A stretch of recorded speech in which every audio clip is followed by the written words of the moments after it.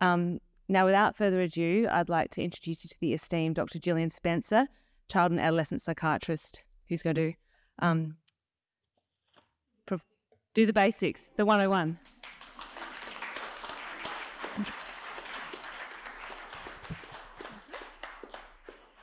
Hi everyone, thanks for having me.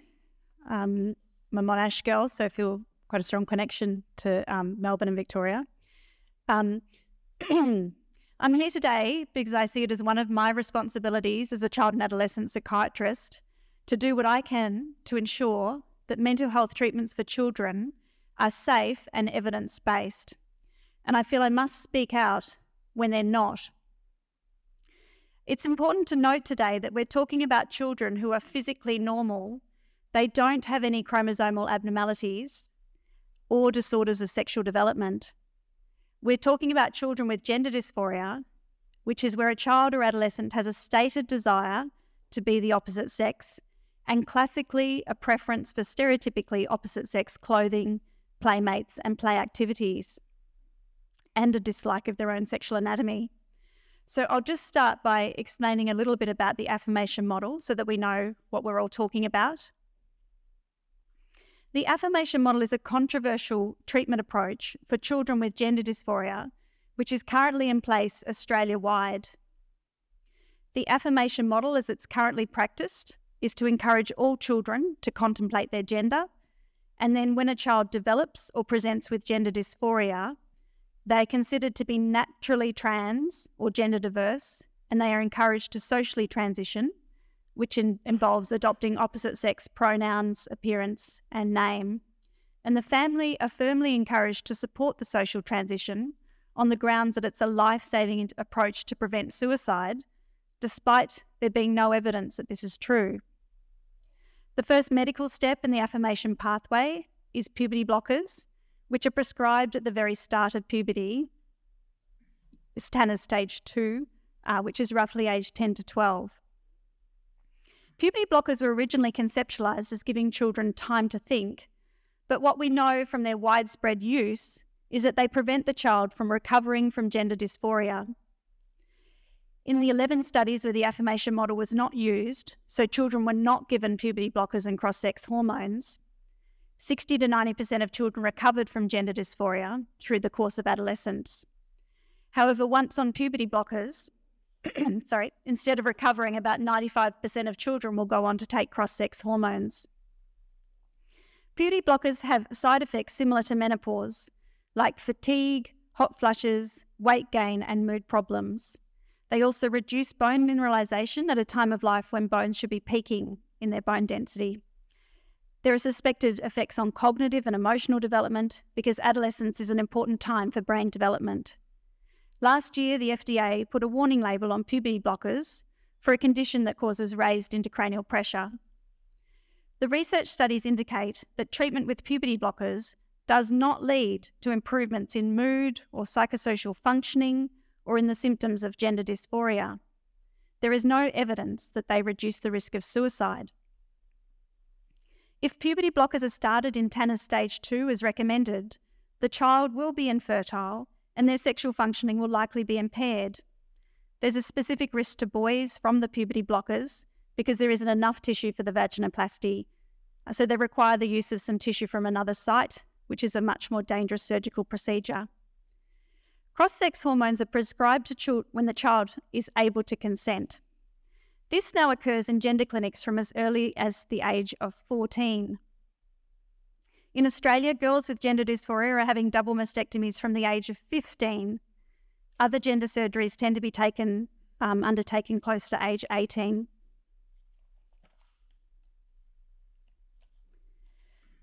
The threshold for a child being able to consent, to be considered to have the capacity to consent to these gender treatments of hormones and surgeries, was considerably lowered in 2016 by a family court decision, re Darrell. Prior to this case, to be considered able to consent, a child was required to fully understand what was proposed. In this family court case, a child and adolescent psychiatrist gave expert evidence to the court.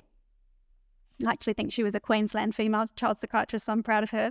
So she gave expert evidence to the court that no adolescent would be able to fully understand the lifelong implications of infertility, impaired sexual function, and the irreversible changes to the body, as well as the physical health side effects, consequences, and risks.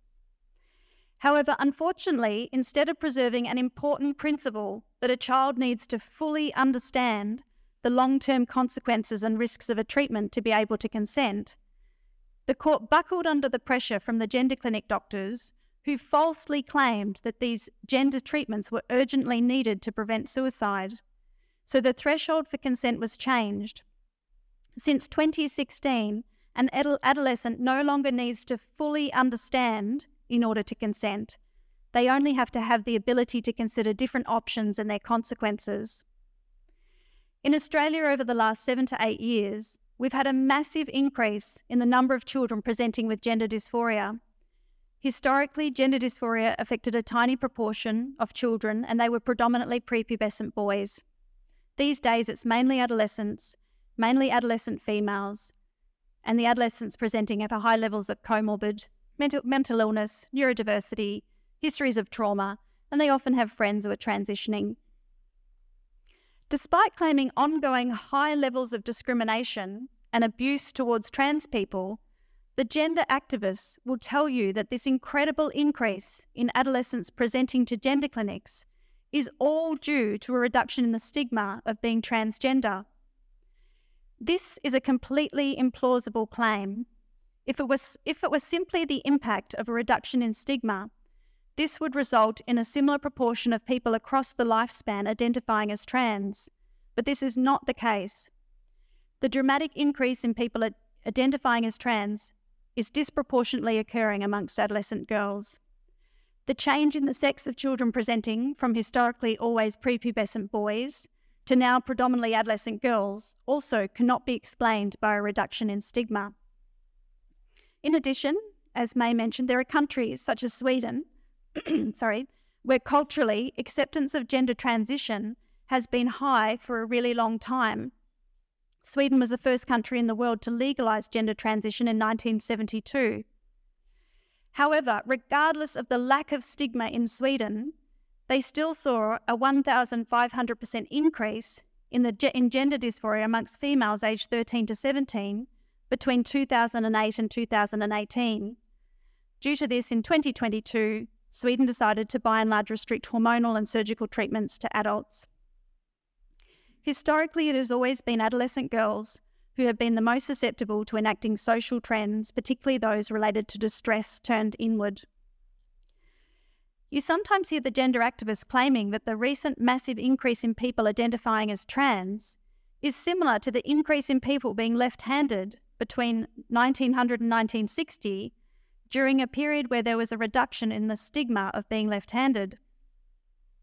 Gender activists won't admit that there has not simply been a reduction in stigma occurring around the concept of being transgender. There has been a strong social movement focused on enthusiastically celebrating and promoting trans people. This has been occurring online, through community events, in books, on our televisions and in schools. In our community, it is children and adolescents who are most sensitive to social cues and messages. When children and adolescents identify as trans, they are stepping into a role where they are perceived as brave, emotionally complex and misunderstood, and they feel they are part of an important social justice movement. This can understandably be an intoxicating persona for some adolescents. It can also be an escape from distress or a solution to social difficulties. In making an erroneous comparison to left-handedness, the gender activists are being quite cruel in not acknowledging the deep concern of many parents of children with gender dysphoria who are going through a situation that is the equivalent of having always seen their child eating with a spoon in their right hand, completing their homework with their right hand, and playing racket sports with their right hand, suddenly in adolescence claiming to be left-handed, and health professionals treating parents with contempt if they don't affirm their child's hand preference. The affirmation model undermines the parent-child relationship and the entire structure of the family by putting the parents in a weak and frightened position. This is because the gender clinic clinicians provide false information to parents that without gender-affirming care, their child will likely die by suicide. Also, parents fear losing their child because their child is being told online that if their parents don't affirm them, then they're hate-filled bigots and should be cut off. This undermining of parents often deprives children of the strong and confident parenting that they need in order to recover from their feelings of distress.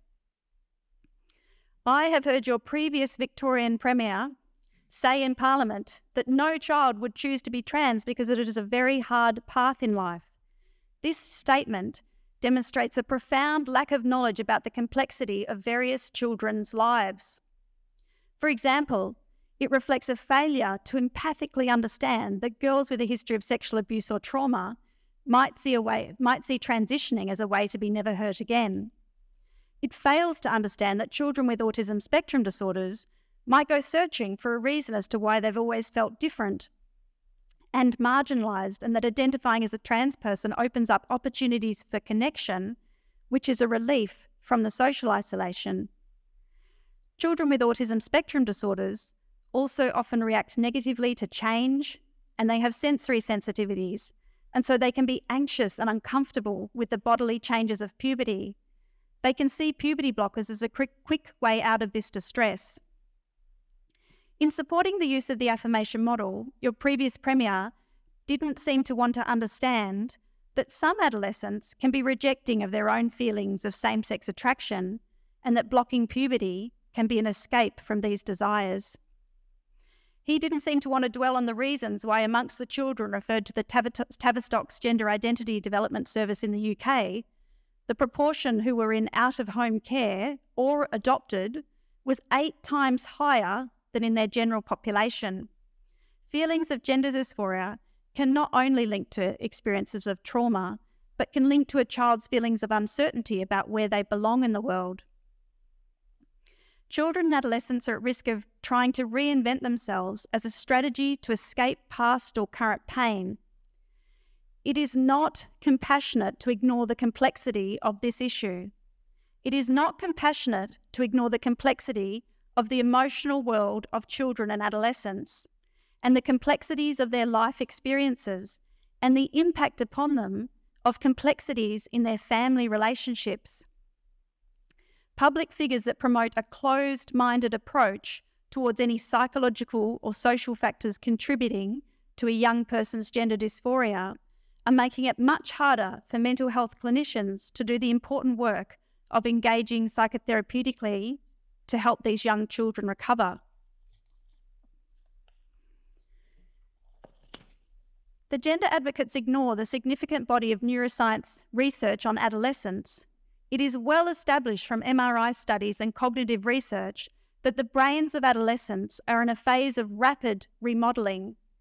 The prefrontal cortex, which is the part of the brain responsible for abstract thinking, planning, impulse control, perspective taking, and complex decision-making, develops last, and it is not completely developed until people are in their mid-20s.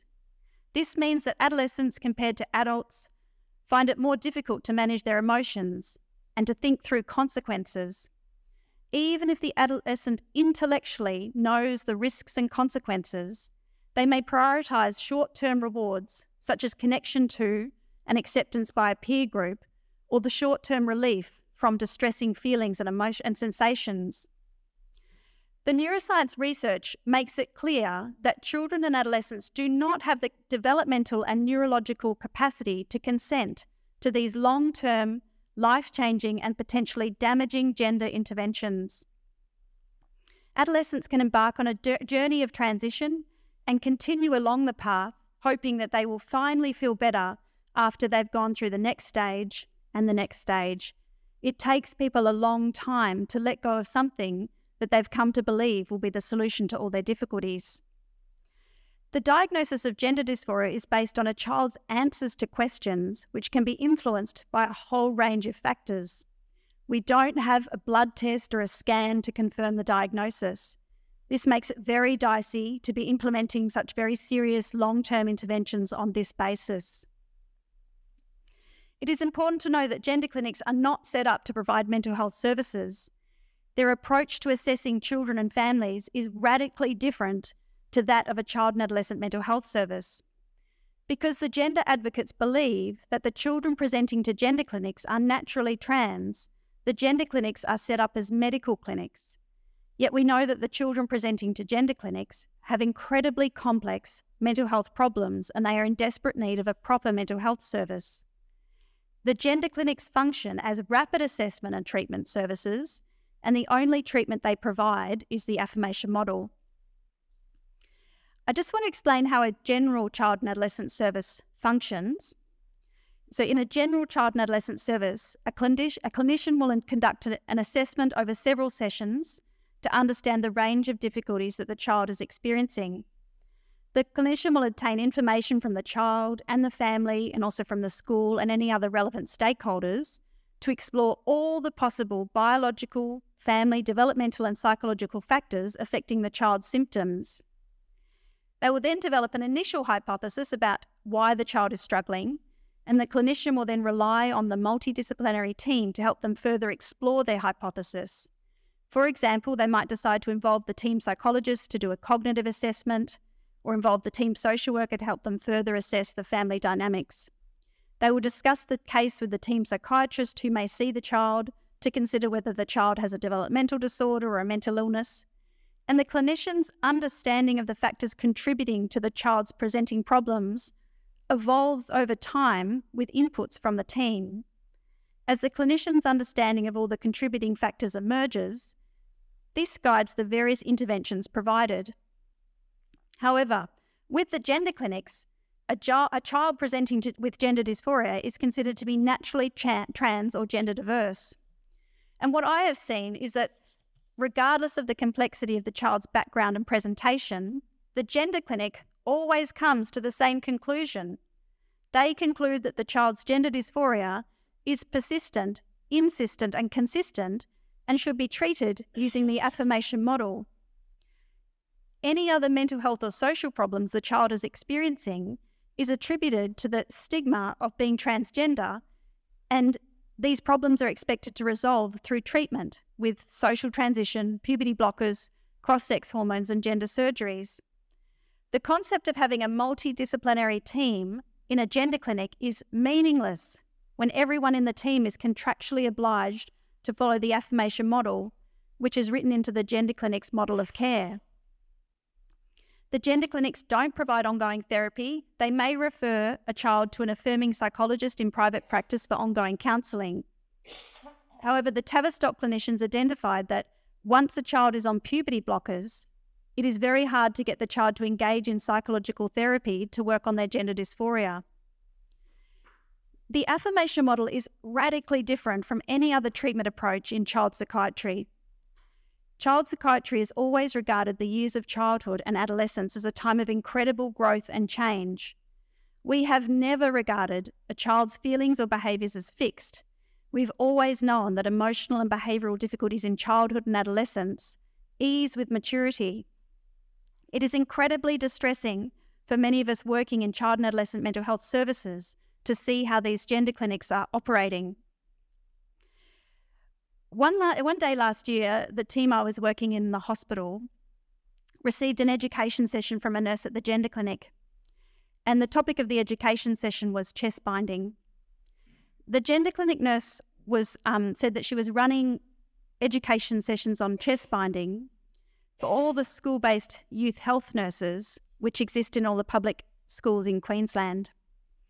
And I also found out that the hospital was running chest binder fitting sessions for adolescent girls. And the nurse said that these sessions were the favourite part of her job. And I knew at that stage that the binders destroy breast architecture, and so the breasts end up flat like a grandma's. And this reinforces a pathway towards double mastectomy.